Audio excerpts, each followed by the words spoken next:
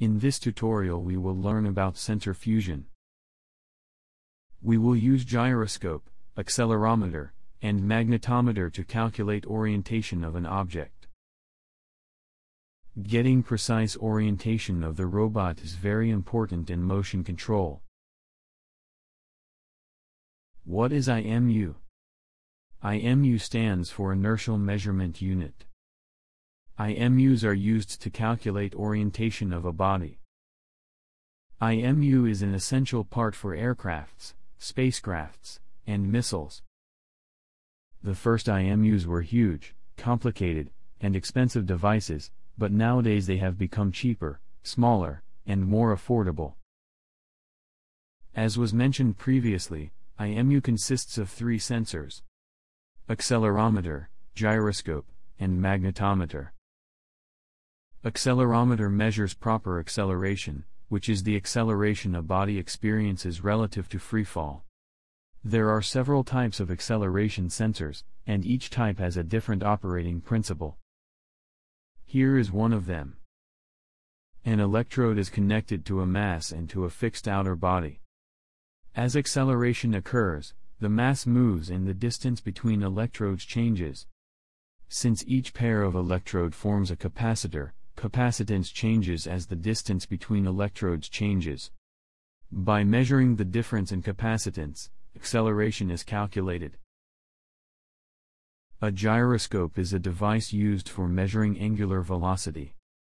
As with accelerometer, there is a lot of types of gyroscopes with various working principles. But almost all gyroscopes for hobby use are IMU gyroscopes. For example, there are elements which change their vibration mode if a force is applied to them. When these sensors are rotated, Coriolis force is applied on them. By measuring voltage which emerges due to change of vibration mode of the elements, we can get angular velocity. A magnetometer is a device that measures magnetic field. In IMU it used to get absolute orientation. Most of the cheap sensors are using Hall elements. By measuring voltage that emerges when a magnetic field is applied perpendicular to the Hall element, the current direction of the sensor can be calculated. For orientation calculation, HRS algorithm is used. HRS stands for Attitude and Heading Reference System. This algorithm combines gyroscope, accelerometer, and magnetometer data into a single measurement of orientation relative to the Earth. In this tutorial we will not discuss mathematical operations, but we will take a look at parameters that affect calculation result. There are four parameters. The first is gain. Gain determines the influence of the gyroscope relative to other sensors. A large value of K will mean an increased rate of convergence but also a greater sensitivity to linear accelerations and temporal magnetic distortions. The second is acceleration rejection. Acceleration rejection is a threshold used by the acceleration rejection feature. The accelerometer is only omitted if the measured magnitude of gravity exceeds limits for a specified period of time. The third is magnetic rejection. Magnetic rejection is a threshold used by the magnetic rejection feature. Magnetic measurements that deviate from the expected intensity of the Earth's magnetic field are rejected to prevent magnetic distortions from corrupting the algorithm output. The fourth is rejection timeout. Rejection timeout defines for how many steps the input from accelerometer or magnetometer will be rejected. For data transferring from a sensor to a microcontroller, I2C communication is often used. I2C stands for Inter-Integrated Circuit. It is a bus interface connection protocol incorporated into devices for serial communication. It was originally designed by Philips Semiconductor in 1982. Recently, it is a widely used protocol for short-distance communication. It is also known as two-wired interface. The wiring is very simple. We have to connect power, ground, SDA and SCL pins of Raspberry Pi and the sensor. Since it is difficult to remember the function of every pin, when working with GPIOs it is convenient to have a schematic drawing of this kind. Now we have to choose which sensor we are going to use. Ideally, the sensor should be chosen based on the required robot specification, but if you don't have one, it can be chosen by budget limitation or availability. In this tutorial we will use this sensor. It meets our requirements and also has good documentation, which is also very important.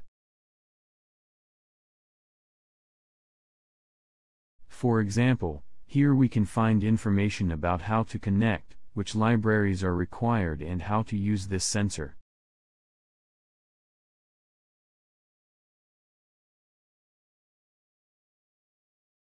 Now we are going to install the required libraries to use the sensors.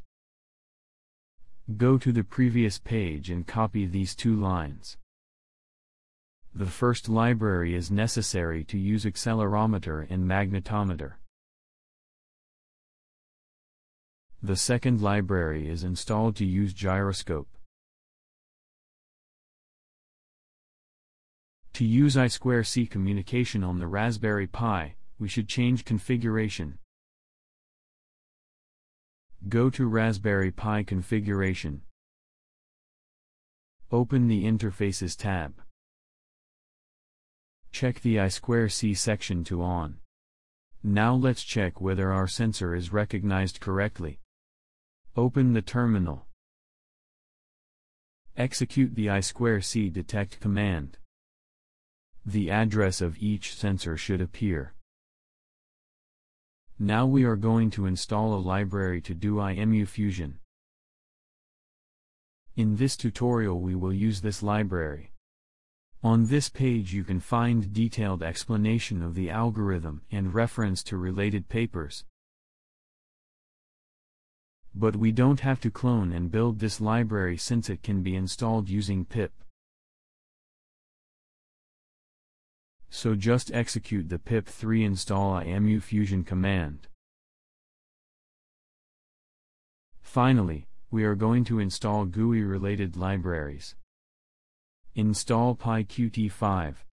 Qt is a set of cross-platform C++ libraries that implement high-level APIs for accessing many aspects of modern desktop and mobile systems.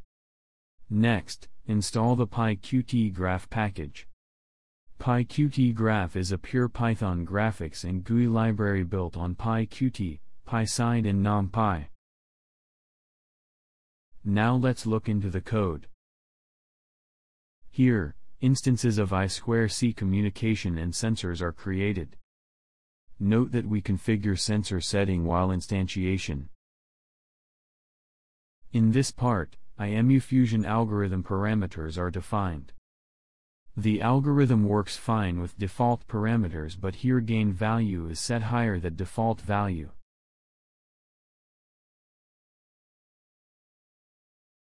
Here DQ of size 20 is defined.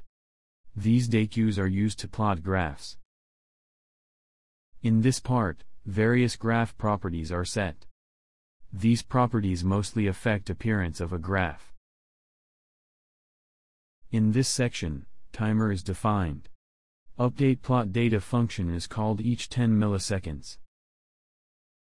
Here, data from each sensor is obtained and converted to NumPy array. Here, sensor fusion is performed. Since update function returns quaternions, quaternions are converted to Euler angles by the toEuler function. Here, each angle is appended to DQ and plotted. Now we are ready to run our program. Execute the IMU measure Pi script.